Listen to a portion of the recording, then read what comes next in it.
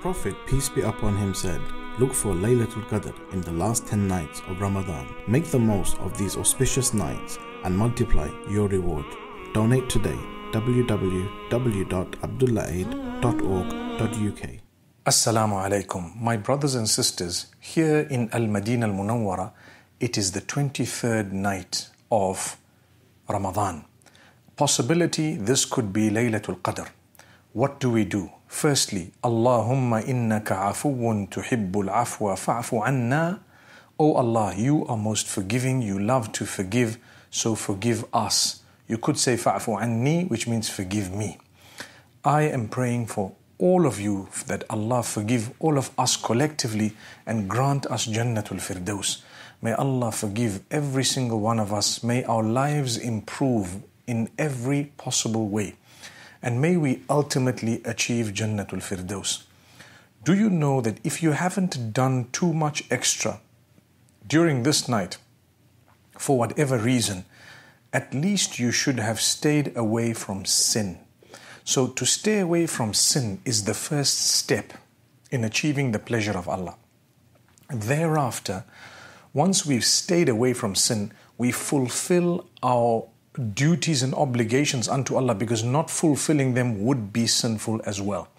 So the second step is to stay away from that which is futile, like a waste of time. People play games, people sit and chit-chat, nothing beneficial at all.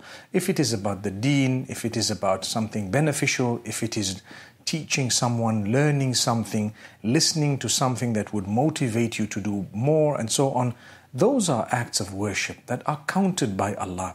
If they are done on a night like this, it's okay. So at least you would not be spending your time doing something futile. People sit and watch telly. People spend time on social media.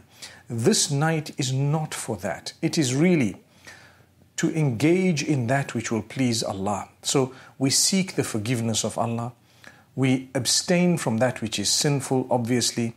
We try to ensure we don't waste our time. And then don't be lazy. You must make an effort to get up and at least pray some extra units of prayer. 2, 4, 6, no fixed number. But mashallah, the more the merrier, the better it is. And then you end with a witr. It's preferred that you end it with a witr. اجعلوا آخر صلاتكم في الليل وترا. You should try and make the last prayer of the night the witr prayer. And thereafter you make dua, call out to Allah, raise your hands, and ask Allah subhanahu wa ta'ala to grant you. Start off with the salutations upon Muhammad sallallahu alaihi wasallam, then praise Allah a lot and declare His greatness, and then seek His forgiveness. And then ask Allah whatever you want and keep repeating the du'as, no problem. May Allah grant us our dreams. May Allah grant us our wishes. May Allah remove us from our problems and hardships and difficulties.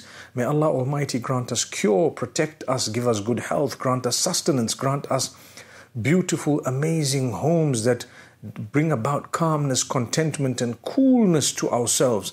May Allah bless our children and bless those who are not married with spouses. May Allah bless our parents, our siblings, our grandchildren, our children, our grandparents perhaps, whoever is alive. May Allah grant them goodness. Whoever's passed away, may Allah have mercy on them. May Allah Almighty assist each one of us in whatever difficulties we're going through. Subhanallah. So those are the type of du'as we make. And we end off also declaring the praise of Allah and sending blessings and salutations upon the Prophet Muhammad, peace be upon him.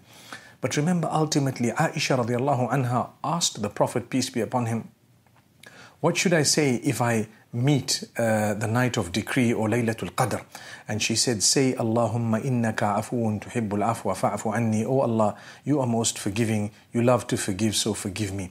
That hadith proves that the most important thing we're supposed to achieve here is actually the forgiveness of Allah. So as I said, don't only pray for yourself. Learn to pray for others, because each time you think about other people and you pray for them and their sufferings and their issues and whatever else it may be, the angels are actually praying for you. I pray that these few words would help us, and I ask Allah Almighty to grant us every goodness. أقول قولي هذا والسلام عليكم ورحمة الله وبركاته. The Prophet, peace be upon him, said, look for Laylatul Qadr in the last 10 nights of Ramadan. Amongst the last 10 days is a night better than 1,000 months. Make the most of these auspicious nights and multiply your reward. Feed the hungry, shelter the needy, empower the poor, and spread smiles amongst orphans. Donate today. www.abdullaaid.org.uk